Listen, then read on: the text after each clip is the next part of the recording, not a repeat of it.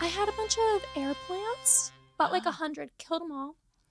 Now I have 2 spider plants, and they are struggling. I thought those were indestructible. That's what people say. And I told my mom. But not in your hands. I told my mom, and she went to school for horticulture. Okay. And I'm like, Mom, what do I do? What do I do? Like, how do I keep these alive? And she's like, sometimes they just die. Like, it sounds like a analogy just about life in general. They just die. Sometimes. I mean, it would be fitting. Me and my mom talk about like death and death planning a lot. Really? Yeah. Why? She loves it. She likes to talk about death? Yeah. Why? I mean, you need to be prepared. Do you have a death plan?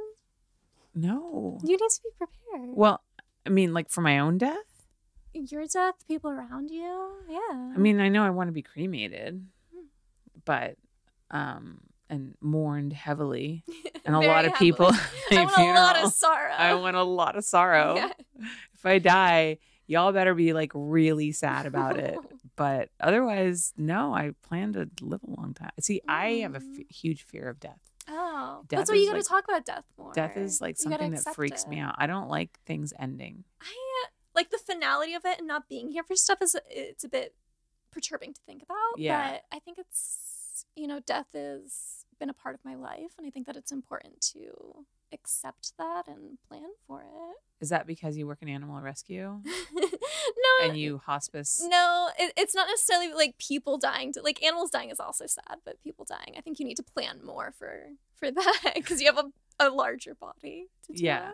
Yeah, that's true. But my mom and I talked about her death plan, and she wants to have a natural burial, but she lives like way out in the boonies. And I looked, and I'm like, the nearest place is like 4 hours, Mom. I'm gonna have to like road trip with your dead body and like a pickup truck or something. And she's like, that's fine, weekend at Bernie's. And I'm like, okay, Mom. Like she's very, very death positive.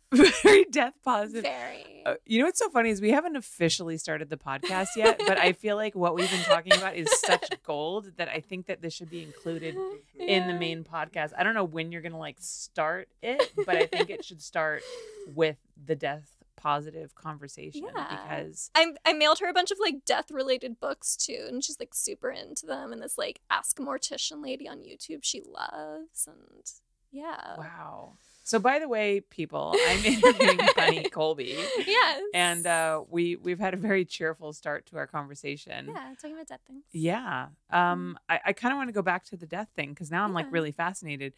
Ask a Mortician. Yes. What kind of questions would you ask a mortician? And I need to check out this person's YouTube channel. Her YouTube's amazing. It's so good. She talks about like, like questions people pose to her and then big like death related events or things like that. But it's just, there's a lot of stuff. And my mom was watching her YouTube channel and saw that cremation isn't actually as green as people think it is. And my mom was like, oh, well, I want to have a natural burial. And the YouTube lady like sort of espouses natural burial as like one of the better options we have right now. So that's what my mom wants to do. So by a natural burial, does that mean you just bury her straight in the ground, like no coffin or anything like that? You can do like a compostable one or one that's just like plain wood, or you can do like a shroud. But the main thing you have to look at is most of the natural burial cemeteries, you can't embalm because you need to just decompose. Right. Yeah, of course. So then probably no open casket funerals. I mean, you could if you do it like really quickly. Not even really quickly. If you watch the YouTube lady too, she'll tell you like embalming isn't super necessary. If you're going to have a funeral relatively soon enough after and it hasn't been like this huge traumatic death, like you probably don't need to embalm.